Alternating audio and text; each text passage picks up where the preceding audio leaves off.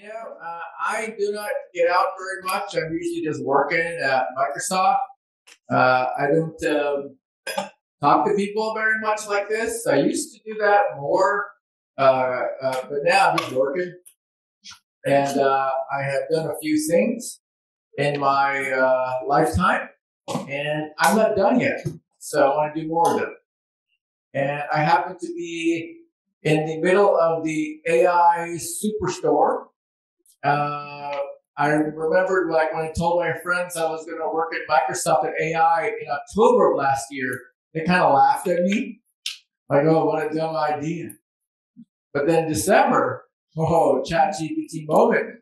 I was like, oh, wow, So I've been writing code with this new kind of AI since actually started like when OpenAI was in beta access roughly a year and a half ago, and I was astounded by it. And then by having early access to GPT-4 in October of last year, I was like, whoa, this is sort of strange. And ever since then, I've just been consuming as much as possible to understand where this is headed. I can tell you that I don't know, because it keeps changing every day. It's pretty amazing. So, and I keep telling people, if you're retirement age, you're lucked out.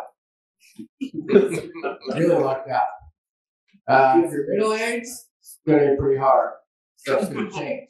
If you're like in college, wow, hard. Very hard. Now, I hope that I can share with you some ideas that may be useful in the time we have allotted. This is stuff I used to do. I used to draw pictures in Adobe PostScript for running computer programs. PostScript is a computer programming language. Many of you probably don't know what PostScript is because it's not a thing anymore, but it lives inside the printer. Many printers use PostScript. There was a time when you could only print documents with text on them. Believe that? So I ate almonds, and so I'm coughing a second. That was a bad cough. Yeah, calories. Yeah, calories are bad coughing. I don't know. Okay, and I made this in PostScript, and I the neat thing about computation is it's kind of weird. Because you can tell them to do the same thing over and over. You tell them to do it. They'll do it 2 times. Boom, boom. Tell them to do it 10,000 times. Boom, boom, boom, boom. You can tell them to do things forever. Your phone in your pocket, it's in an infinite loop right now. It's always going to wait for you to do something. Can you imagine, like, if someone told you to run around a circle forever? That'd kind of be not good. But computation is good at doing things forever, or many things in a second. It's quite unnatural. But it is the foundation of everything we're in right now. But anyways, 1990s, I was very interested how I could draw a loop. And I could draw 100 loops, and I'd get tired. But I realized with this drawing, I made it draw 10,000 loops. Didn't sweat at all. This is 1993. Anyways, I used to make these kinds of things. And I have been at this boundary between design and computation. That's me in the middle. And I've written different books over the years to try to understand it myself. Very clear. I've written books because I didn't understand it, and I had to somehow understand it. And that was useful because I was making stuff for different people, and people would ask me how I did that. So in the 90s, I was a kind of a weirdo because I was like, writing code, designing things, and a lot of people hated me then. It's very clear. Like I'd be at a party in New York, I'd sit down and we're having dinner and people are introducing themselves and like, oh, I'm like, and whatever. Like, oh, so I'm John Maeda. Someone gets like, I don't like you. Because you're saying that code is going to be an important thing. Sorry. Well, I was making things like this is I did a project for Google in the early years. Different widgets to live on the Google screen. This is my favorite thing I wrote at the time. It's an about clock. It's an ode to the West Coast. Laid out. I know it's about this time. So that was a thing. I designed shoes, all kind of graphics. Anyways, it came from a realization that I'm really interested in art, as someone in technology. And I like finding, like everything's a puzzle, right? All of you are a puzzle. You like piece you together somehow and make a sense of it all, right? This little gestalt desire.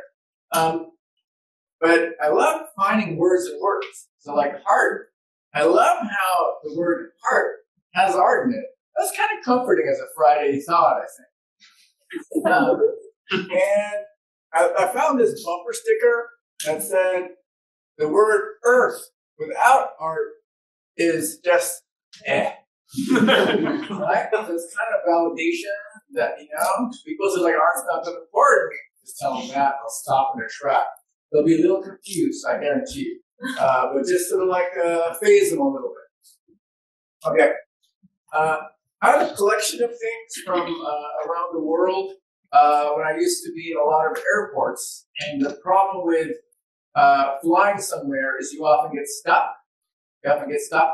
So this is the most beautiful sculpture that I've seen. It is in Santa Barbara. It was a seaplane.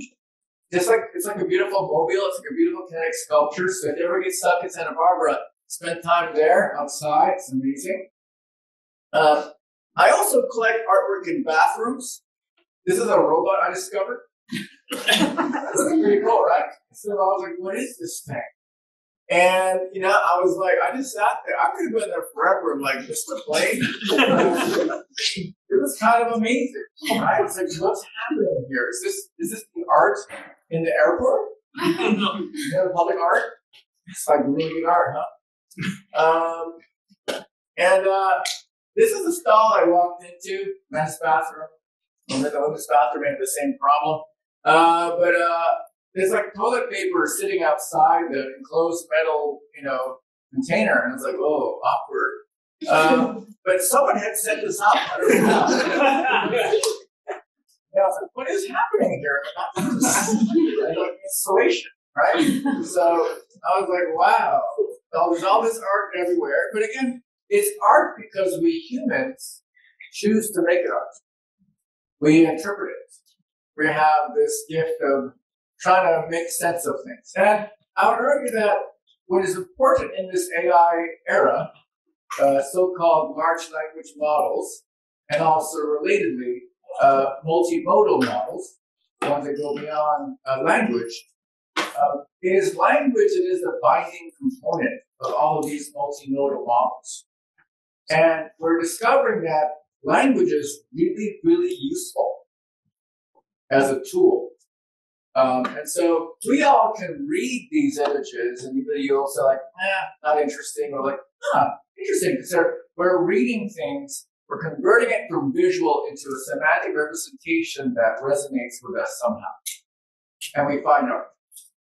Okay, now, pause for a second. It's very important to remember that this new kind of AI is not sentient. It has no spirit being behind it or whatever. You know how you're using this kind of AI? Who uses ChatGPT? Probably a little bit, Amber or whatever. If you use it, you're like, wow, you really got me. You really got me. Okay. We started out and you didn't get me, but after a while, you get me. Now, why do you feel that way? It's kind of like you get on the airplane, you're by yourself, talking by yourself, sit down next to a stranger. Maybe the stranger is kind of chatty. You're like, depends upon what mood you're in. Hey, how you doing? Awkward. Great. If you're introverted like me, you go there. You're like, well, I had an amazing day. How about you? You like can't ignore them. It was okay. And you try to but eventually they just keep pulling you in. Okay, right? They ask you questions. You got to give a little bit away. They watch you eating your food. Maybe if you have food in that flight. Oh, do you need your cookie? Watch them wait or whatever. Some reason, okay. But imagine this is a 10-hour flight or 15 to Australia. By the hour 12, you kind of know, lunch is coming. I'll have your cookie. How'd you know? Because I told you about the cookie or observed that. Or that big New York Times story about ChatGPT told me to leave my wife or spouse or whatever. It was amazing. It was in all the daily shows or whatever. Did anyone ask that person, what were you talking with the bot about before that? Can you imagine getting on the plane? You're sitting there, someone says to you, hey, you look like you're having a bad day. What happened? I'm well, I had a fight with my spouse. So have a conversation. And just before you're about to park, get in your bag, and the person says, hey, just think about living your spouse. Right? is that kind of thing, right? What happened before that? It gets you because they're giving up information about you. Number one. Number two, there's great worries that this AI is going to, if you've seen Avengers, Ultron, whatever, the sentient AI, it learns, it's absorbing information out of all of us at every second. These foundation models do not absorb information. Who's a ceramicist here? Any ceramicist here? Ceramicist. You make that gigantic clay pot in the oven, and it's done. It's done. It took a while, and it's done. You're like, hey, could you change it? No, it's done. So these foundation models are very similar. When they're done, they're like bricks. They're not like sponges. So it's important to dispel this feeling that it's it's sucking everything out of you. It's smarter. It's a static object in time. Okay. All right. We digress. Okay. So I want to tell you a bit about how I began. So I began this is a part of Seattle. It's called the International District, rebranded from Chinatown to be more inclusive. Different folks living there. And I grew up, in a tofu store that's no longer there. It's like a family business. Now there's like a wonton shop. And I was always surrounded by garbage. So, and when you're around garbage all the time, it smells okay. But, it was always garbage, and it was very dirty, and, it's like you're a kid growing up in that. Some of you have had this experience yourself. You know what I'm talking about. It's like, it's pretty normal and natural. And sometimes you have parents that are aspirational, who are hoping that you might lead this life, And what happened is there was a teacher in 6th grade that told my parents that I was good at math and art.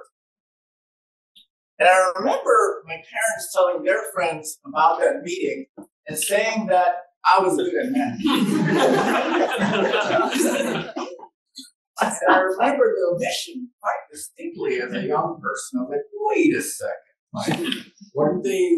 Did they miss the other part or something? So, anyways, this curse is what led me to really kind of focus on the math part, but be really interested in art forever.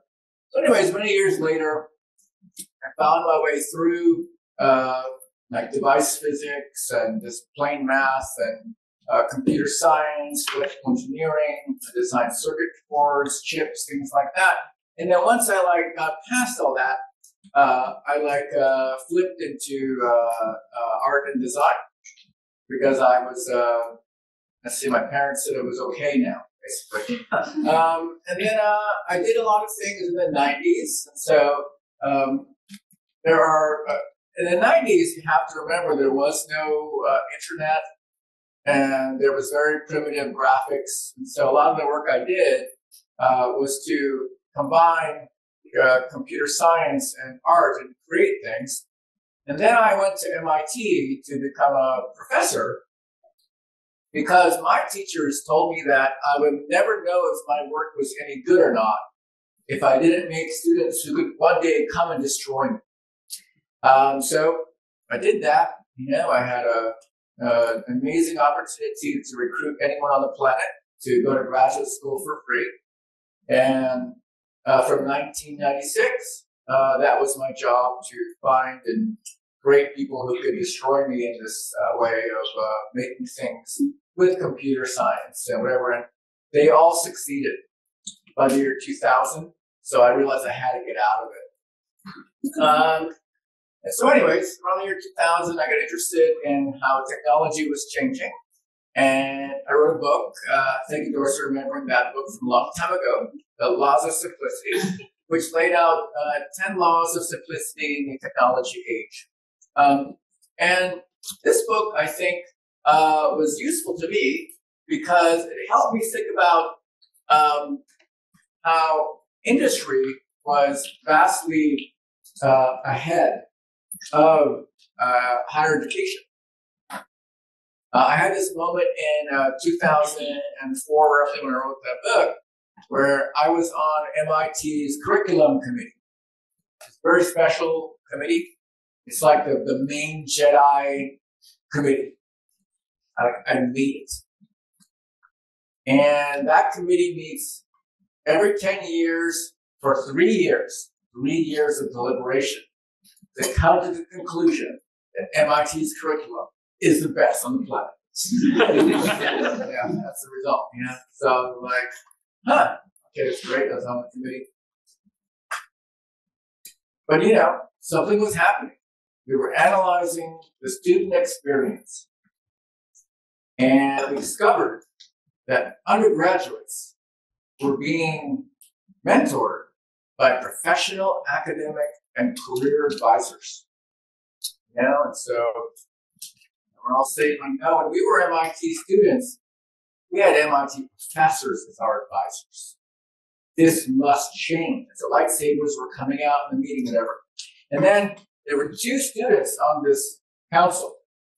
They got up and looked at all of us and said, what do you mean you're going to help us with our future careers? You all don't have real jobs. And I was like, whoa, she's telling the truth.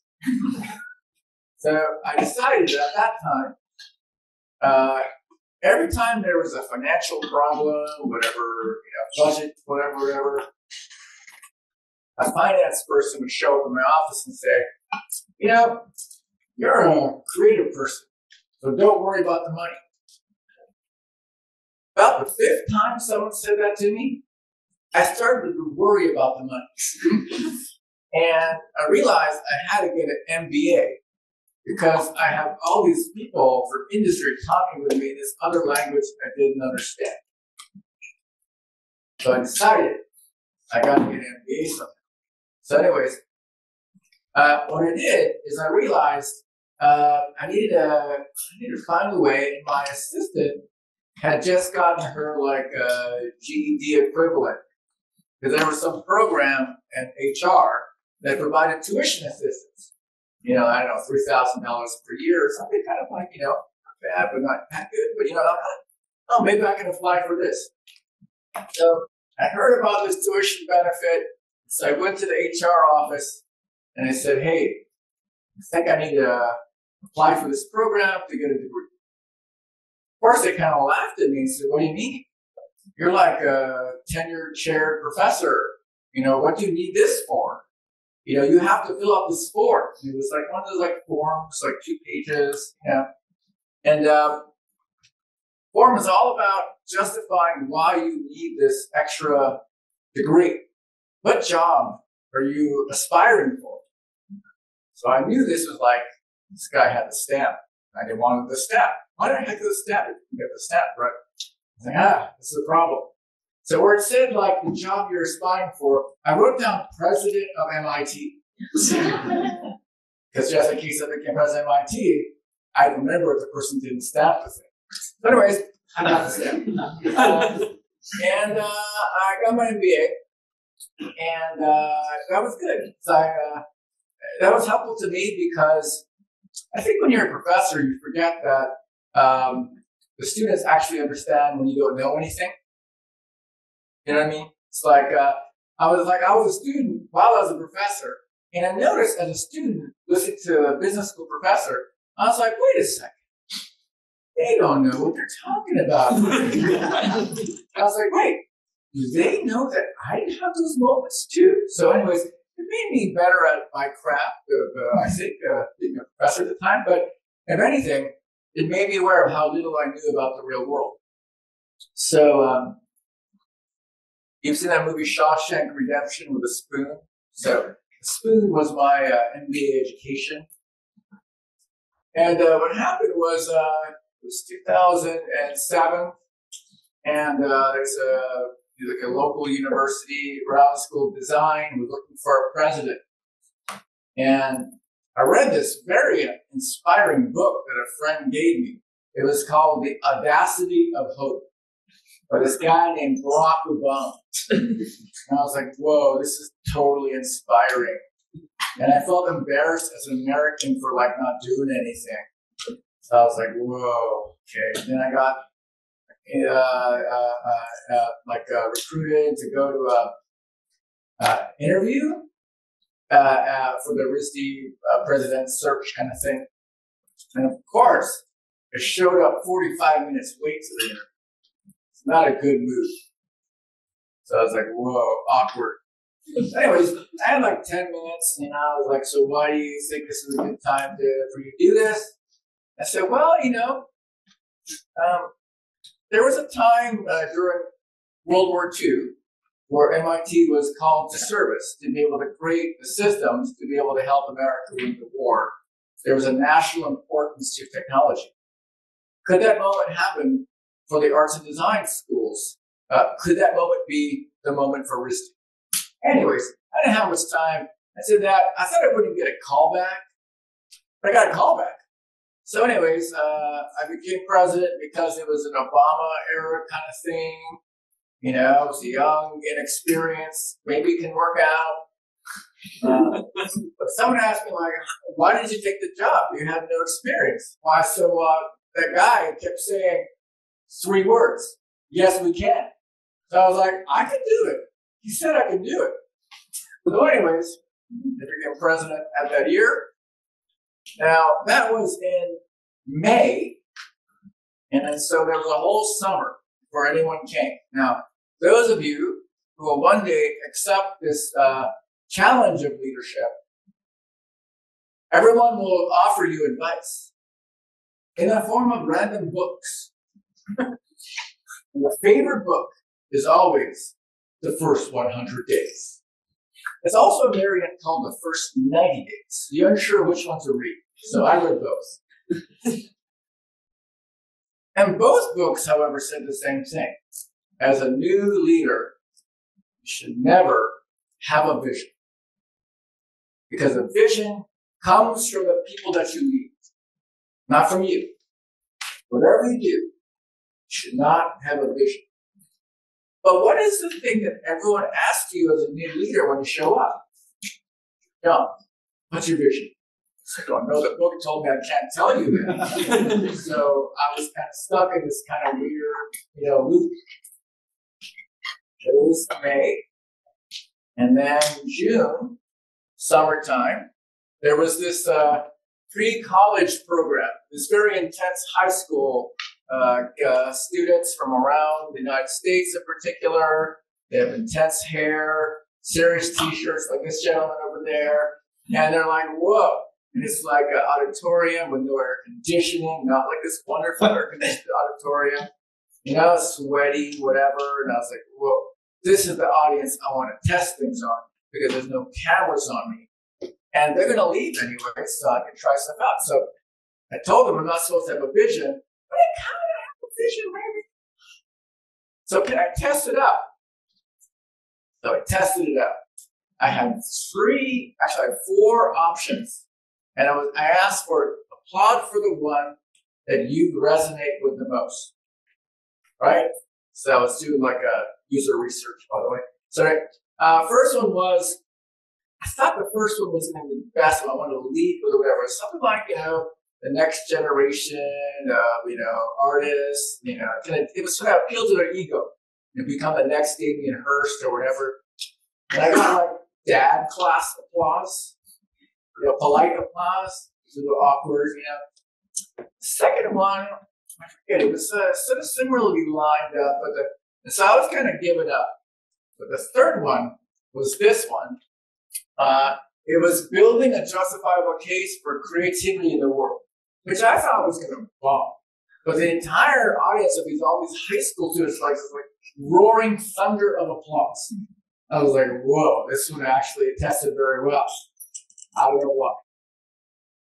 So a couple hours later, I was in the shop. I love shopping, so I was in the shop for like different arts and design goods. And a young woman came up to me, and she said, "Hey, I was in the sweaty auditorium. I was really excited. You said that thing. What was it you said?" I said, "What did I say?" "Well, you said the thing. You said this thing."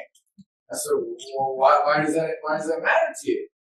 She said, "I'm like a sophomore in South Dakota at a high school, and I'm considered to be the weird one. No one takes me seriously. And in that room, you told everyone you were going to fight for us." So that gave me the focus for what came afterwards. Now, I had the misfortune in 2008 to become president of an institution that had borrowed too much money to buy buildings, and the global financial crisis occurred. It's bad timing, it turns out, to be a leader of something. And really, it was amazing. People really hated me because I did things that were unspeakable. For instance, I discovered the email system didn't work. That bothered me. So I converted everything over to Google Apps for education in the first month I arrived. And very unpopular. But the students loved it because that's what they used in high school. I was also very active on Twitter, which no one used at the time as a leader of our institution. It was a way to be more transparent. People hated that too. I tried many things, and I really enjoyed it because I think I was there to help elicit change. One thing I did that was fairly unpopular was inspired by high school teachers I would visit. Many people who study in the arts may end up teaching somewhere. And it was these art teachers kept telling me that because of STEM education policy put into place by President Obama, art classes were going away in the United States.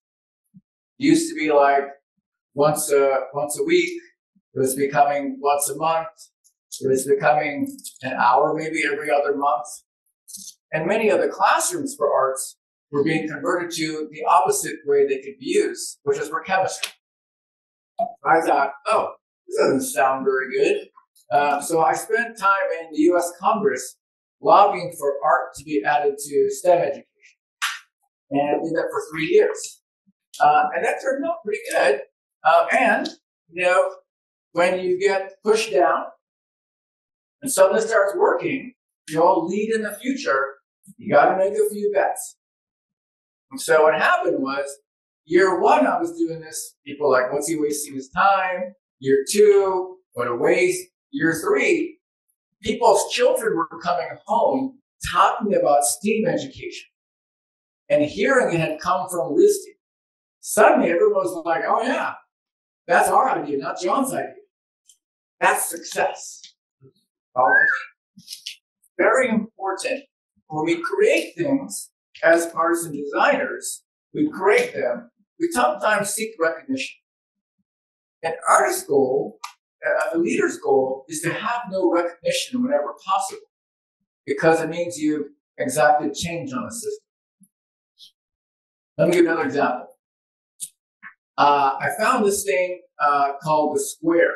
There was this guy, Jack Dorsey, founded Twitter, had this idea to enable anyone to sell things with this thing called a Square. I was at this event. I was like, whoa, that's amazing. So I went to Jack and I said, hey, can I give this away at RISD commencement? So I had the largest batch of squares available to me, 3D printed, to give away at commencement. Of course, everyone hated this. Like, what is this? What is this gadget? Nobody needs that. I did that for 3 years. Year 4, walking around campus. And the head of one of the departments comes up to me and says, hey, John, are you coming to one of our shows? I said, of course. This person didn't like me very much, by the way. We're having a pop-up shop this year. I said, great. I love shopping. I said, we're taking credit cards this year. I said, whoa, how do you do that? And she said to me, we use this thing called Square. I said, what's that? It's a mobile payments device. Wow, great. I'll see you soon in a shop. Anyways, this is an illustration of how when you make the transition from a maker to a leader, your goals shift and change. So just to keep that in mind, success doesn't look like success as we know it. Success looks very different. Okay, so I have these 2 alumni I kept visiting in San Francisco who founded this company with this ridiculous idea. There was a 6-person company. They were saying someday people will be able to rent out their couch or their airbed and serve breakfast the next day, like a bed and breakfast. It's called Air Bed and Breakfast. I was like, that's never going to take off. And so, like, every time I visit them, the company would be 4x in size. And we're like, whoa. This, of course, is the Airbnb company. Anyways, Joe Gambia, one of the co-founders, would always come to campus and tell everyone, tell all the students, maybe it's a good message for you all as well. 4 words, take the next step. You're ever stuck? Just say that to yourself. Take the next step. Free you. Anyways, I realized that he was talking to me as well. Take the next step. So I did that president thing for 6 years and the next step, and went to Silicon Valley to work in venture capital. And venture capital is an industry where you invest in startup companies. And I did that for 3 years, and it was an amazing experience, really. And then I realized that there's DE $ design, sort of more the fact that design had commercial value in tech. And this is in 2013, 2014. Why is that? It's because we moved from desktop computing to mobile computing. It's a very important switch that many of you maybe lived through but weren't aware of. Desktop computing was for businesses. Businesses will force you to use bad software as employees. Maybe you use you have software here you can't hate, right? It's like, what is this? I would never buy this. That's enterprise software. But consumer software evolved very rapidly because of the mobile platform. The mobile platform is 24/7 always on. If it's like not pleasurable all day long, you're not going to get addicted to it or use it. So consumer software required design, and mobile software required design. So that's what changed everything. And that's why companies like Airbnb were so successful, because yes, it's just a way to rent out a room, but they made it a very desirable user experience. Okay. And to illustrate this, when I was in venture capital, I made this drawing of how back in the day of desktop computing, you would check your email once a day in the morning and once a day in the evening. Because email wasn't streaming in all day long at work. It was more of a rarity. But because of mobile computing, see, if you get 2 ouches per day, if it ouches all day long, it's just not going to work. So that's an example of how user experience matters so much more, because we traditionally didn't use computers as often as we do today. Okay, now I could be boring all of you out before you're ready to go to your next studio. I got 10 minutes. I can answer any question or keep going. Question? Yeah. You started your lecture off with some of the future kind of generations and some of the challenges that are out there, right? Can you comment over the period of economics and design and how that's impacted the future and perhaps the history? Some thoughts or insights into what the future holds for multiple generations and employment. How's that? You want the Whitney Houston? I believe the two.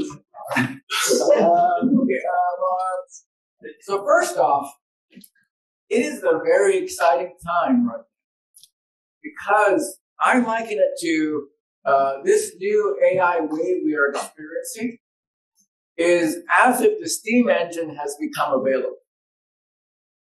The steam engine became online, not the jet engine. The jet engine is coming.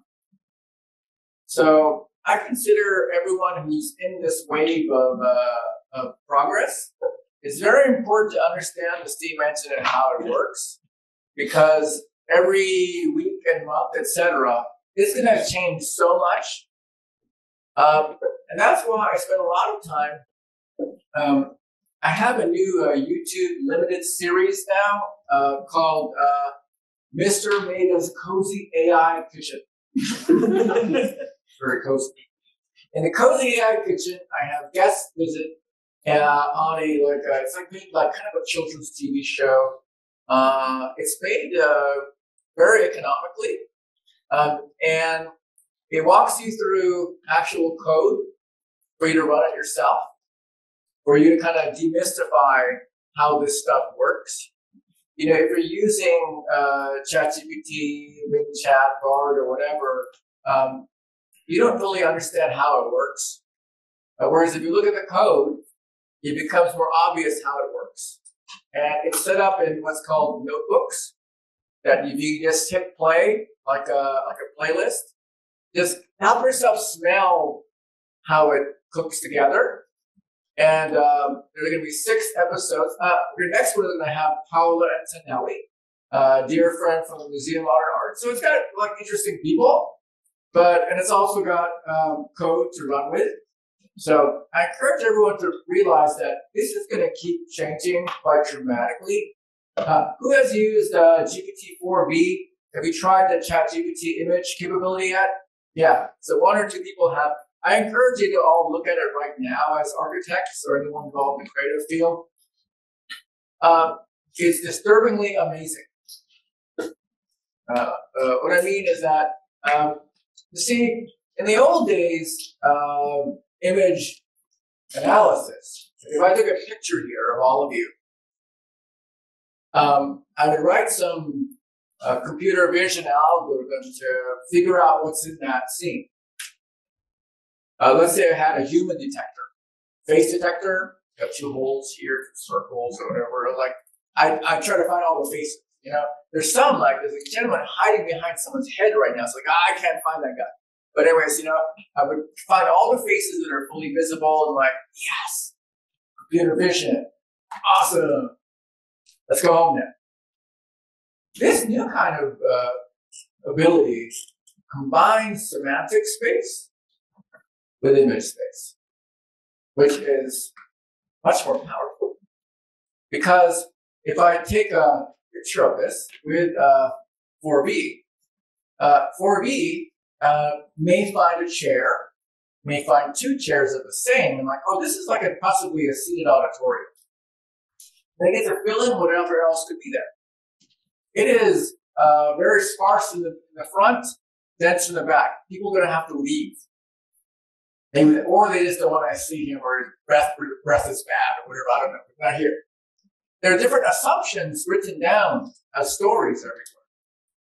That language is mapped on top of the visual plane. Imagine all the architectural writing that's ever existed in the world of how this was described, or spaces like this were described. It's able to take all that, draw on it, and essentially build a three-dimensional, not an illustration, but a three-dimensional representation, a multi-dimensional representation of what it's being able to ingest. That is the way that a multimodal model works. And that was released to the public just a few weeks ago through ChatGPT Plus. And it's amazing. So anyways, and the way you get past it is trying it out, running the code when you can, and saying like, okay. Question over here? Yeah. Yeah, I guess I have to apologize in the beginning for asking this question so I have a better reputation for asking questions that are too long. Oh, he's going to ask a very long question, folks. Get ready. No, I don't think I need that. Can you guys hear me? Yeah, sorry. Okay, so it seems to me the question of the hour, the question of the century, looking forward to this stuff. And I'm asking you because you are in this world, but you have an eye on the rest of the world. Okay, you're not a pointy-headed expert, narrow expert, but you can see the effect it's making on the culture. And it seems to me you're talking to two audiences. You're talking to consumers of imagery, your art orientation, but you're also talking to producers of the imagery. And architects are facing a future where it's entirely possible, not only architects, but any creative activity is facing a future where it's entirely possible that the new capabilities of AI, which again, we're looking at the steam engine, but when, the jet engine, the general AI comes in, it will transform everything again. And the question is where, and does it even matter the human survives in this? So as an architect, as a producer, a maker of stuff, it's super important to me that there's a connection made between the maker and the consumer, the maker and the viewer or whatever, the audience. And of course, architects have a ethical responsibility to their audience because unlike artists, their audience has no choice about whether to interact or engage with their product, the architect's product. And what has supposedly at least allowed even the worst examples of architecture to be offered is that human connections it's made. What's the question? Right, exactly. So my question is do you think that in the end we're going to get to the point where it doesn't matter whether something was made by AI or it was made by a human? Because right now we seem to be obsessed by this fact, particularly in architecture, but we're facing a situation where we won't be able to tell the difference. And if we can't tell the difference, does it even matter anymore? And if it doesn't, do we bother having people do stuff anymore other than becoming prompt engineers? Okay, so first off, speaking for the students in the audience, who will hear people who are asking these questions on behalf of your generation, but don't have to live the consequences of it, like myself, in some ways. I would just sort of rewind to the simple fact. Some of you have chosen to never use social media your entire life, your entire childhood, etc. You still manage to stay away from it. Some people exist. That's going to give a different perspective to you, wherever you are. That could be interesting.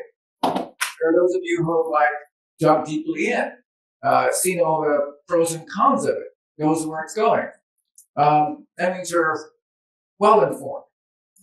I think it's a question of do you engage or not engage for this new generation. I would say you have no choice but to try to engage and try to learn as fast as possible. And it's possibly because you're of the generation that can be able to do that. The problem with getting older is you start thinking too much. Start to overthink it. I don't know. You're referring to all kinds of things. The younger generation leads with audacity. Let's pause for a second. Remember the book, Audacity of Hope? Lots in there. Put the hope aside. Focus on audacity. 2 words, audacity versus courage. Audacity is like Jackass the movie. Like, I don't know, I'll get in a shopping cart and go down the thing. I'll put firecrackers to see what happens. I don't know. That's audacity. You don't know what you're getting into. Courage is different. Courage is you know what you're going to get into and you go into it. So lead with audacity in this AI era. Experiment, try to understand, take that experience and pull it into courage, because it is the people who are able to make in this new AI era, alongside whatever it is, or against it, that will be able to have very fruitful careers, regardless of the discipline you choose. So I'm quite optimistic about everyone who can actually absorb what's occurring. Now, let me give you an important lesson in the last 1 minute for those who believe. Okay, simple AI lesson. Are you ready? Okay, all right. So, 2 hands out, left and right hand. I know you're wondering. I know, come on with me. Come with me, yes, thank you. Physical learning helps, okay? Shake those hands out, come on, it's okay. All right, okay, good, all right. Right hand out. Right hand is generative artificial intelligence. It is using what's called a completion model. A completion model fills in the blank, fills in the next word of a sentence. It's amazing. Fills in the blank, okay? Everyone who is right-handed loves right hand, okay? Now, move your left hand here. Who is a righty and never uses their left hand? Most righties. This is left hand. Very important. Like all you lefties who are amazing. Left hand, no one talks about generative AI, or whatever, you know. This left hand is the similarity machine. The similarity machine, this kind of AI, can do the following. It can find things that are very similar to abstract pieces of text. It can compare dog to cat. It can compare dog to my pet as a child. It can compare my pet as a child to an entire book.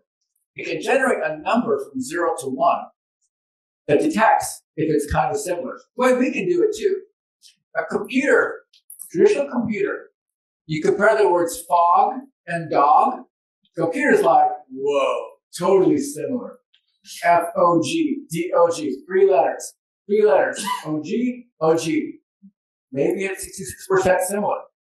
As we know, dog and dog. Dog versus cat. No similarity in letters, same length. We know they're animals, but they're kind of similar. The similarity engine, the left hand, is the powerful engine. This is able to find similar things to be able to give to the generation engine. So think about ChatGPT or chat whatever. I'm talking to it. After I've spoken to it for 3 days, it has this giant pile of information. And now, if I want to say like, my favorite food, talk about my favorite food matches everything I've said. It'll pull everything out, and it will help the completion engine generate something regarding the context of what you've given it and complete it. Following? Over time. The completion engine is stupid. It just makes stuff up. It just fills in the blank. Bless you. Thank you. It's a fill in the blank. It fills in the blank, and with no context, it's going to make stuff up. So-called hallucination. How are you? Sorry. Let's have help. Look. It's like, it's not thinking. But if you pull out all the different pieces of memory related to my favorite color, everything you've written in your life, like there's that yellow car that I own, or there was this orange pair of pants that I love. You pull those all together into a pile, and then you have the completion engine complete. It completes relevant to your context. It's this intersection. So I believe that this generation of creators are understanding that difference. Very important. These two AI models became so powerful last year to be usable at roughly the same time. So it's a combination of the two AI models that are achieving this incredible chat experience. And what we're seeing is the first wave of these models is happening. There are more models occurring, like the vision models described, and also what we call graph models. Graph models are able to really model the underlying representation information. These all come together in what are called multimodal models. They connect these things together in a kind of Lord of the Rings kind of parlance, one model to rule them all. They're called unified pre-trained models. That is the goal. Now, when people say they use the word AGI or scary artificial whatever intelligence, that is a whole track of conversation. And there's another track of how it can impact creative careers and how to accelerate them. I'm much more interested in this track, and your future careers will benefit from being in this track and finding a way through it. Please visit the Cozy AI Kitchen and get cozy. Okay, I think we have time. Wait, time? Are we at enough time, or are we going to go further? Are there other questions? How can you sit for an hour? One more question. Yeah, please leave. It's okay. Yeah. Yeah, question over there.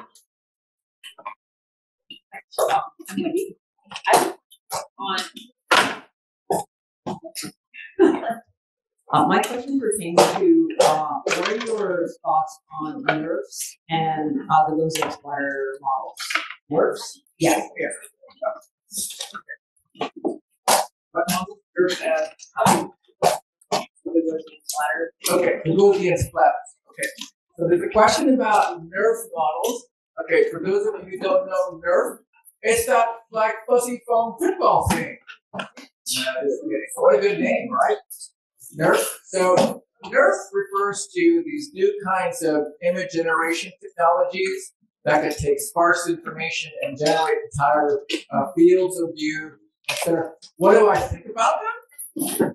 No. I mean, I think that they're in their infancy when they are not tied to language models.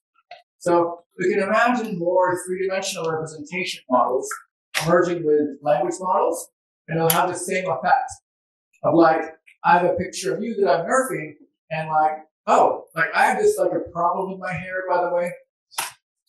In college, I had my friends would say like, whoa, how does your hair stick up so much?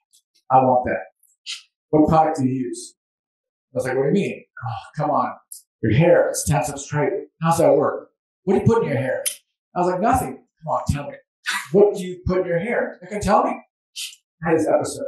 Anyways, looking at your hair, you have the same problem. I mean, it's for weakness, I'm jealous. But it's kind of like that semantic information and a nerve reconstruction of you. And I'm guessing you maybe probably have this problem yourself. Would change how the model could recreate something, right? Again, it's a combination of knowledge and the physics. These kind of multimodal things are just going to become much more prevalent. Okay. Question? Losing density and mass. This is good. Okay. Question? Question? Yes? Yeah. I was wondering what, since you said like these models and stuff, we were talking about like ChatGPT and all this stuff. It's like they're not sentient. So I'm wondering what makes them intelligent. Like, so basically, what do you think intelligence is? Some people say it's compression or whatever. Okay, yeah. All right. Okay, so question about intelligence. What makes these models so smart? questioning how it means to be smart, and what does it mean to be smart, Well, two hands to help me understand things. Okay, that's how I understand it. So this hand is the completion model. The completion model is very good at resolving the following problem. I have a word puzzle. It says, the best beaches are in. Okay. Now, if you ask anybody that, they're from Florida, they're going to say, Florida. If you ask where they're from, like Spain, they're going to say Spain. However, the data was sampled, producing the statistical representation of the next token, it's going to be biased that way. Let's say it was made on the West Coast. It would say like, I don't know, Los Angeles or whatever. It would say like the best beaches are on this coast. Okay. If you live here and you say the right answer, you're not hallucinating. You get it. Okay. That is all statistics. The problem with statistics, however, it includes bias.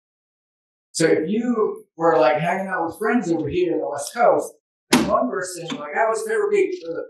This one person's like, "Oh, Spain." Everyone looks at them funny. What are you, stupid or something? No, best beaches are here. Okay. So is that person unintelligent? And am I intelligent because I know the best beaches are here? So intelligence mapping to statistical likelihood may be a way we perceive intelligence. The other side here, the similarity engine.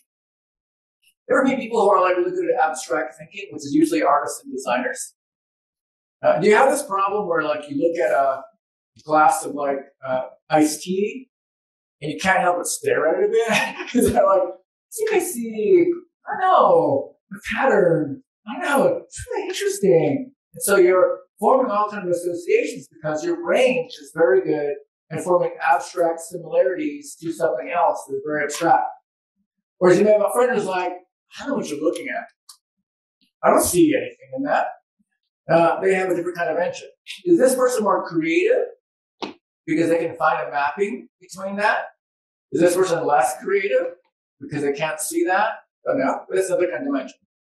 So it's almost as if these two models, when they work together, you could tune them. For instance, these models have something called temperature setting. These are directly. Temperature is 0 to 1. So 1 means hot, 0 means cold. So 1 means perhaps more kind of like statistically unlikely, kind of random almost. 0 will mean the most likely thing. So it's sort of built in. Is that a notion of creativity? I don't know. My boss has this great analogy of, which I think really helped me understand this revolution. We humans tend to fear this notion that something else is better than us at something. Even like when rivalry occurs, right? Like, oh my gosh, you're so much faster than me.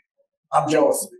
So we have this survival thing, right? Because maybe you will run faster than me, and when the monster's running after us, you're going to live. I don't like you. So, I'm sorry, you mean that way. But anyway, we're like always competing to survive. So, another fact is that this kind of stuff, if you compete with it, think of it one for one. A better way to think of it is it's from a different dimension. And the analogy he uses is how did we invent flight? Humans being able to fly. We started off looking at birds. It's like, whoa, bird, flies, wings, feathers, flap, flap, flap. So like there were all these contraptions to fly that looked like wings and feathers, right? And then there was the ornithopter example of like a bird-like flying machine. It's like that's how it's gonna work. But then later people realized, wait, if I make an object in this form, like an aileron, I pass air over it. Let me put like a motor behind it or a bicycle motor or whatever. propel, fly. No feathers involved. No shape of a bird's wing. And it's flying. So it's almost as if this kind of artificial intelligence is not modeled after our own intelligence. It's a different kind of way of, quote unquote, a machine acting like it could be thinking. I think that helps me separate the two. Okay. All right, we're thinning out. This is good. This is like my hair. It's good. All right. Well, thank one you very more? much. Oh, No, okay, one last one. Last one. That's what we're doing. I guess this is more of a practical question, but like, when you're using ChatGPT, especially with the image recognition tool that it has, do you have any advice for getting like constructive feedback about like an image, or how to kind of like maybe effectively communicate between text and images? Because like, it's, you know, you can kind of pick up how to like communicate effectively in one or the other. No, I don't have any advice for you. It's so new. And also, this is like the first version of it. So I just, this whole phrase prompt engineering is interesting. It's basically trying stuff out. Because these things are so new, they'll need a lot of experimentation. And also, don't forget the models keep changing. So what you thought worked for a certain model is going to be different in the next model. That's why it's a moving thing for all of us. Yeah. Thank you, John. Thank you.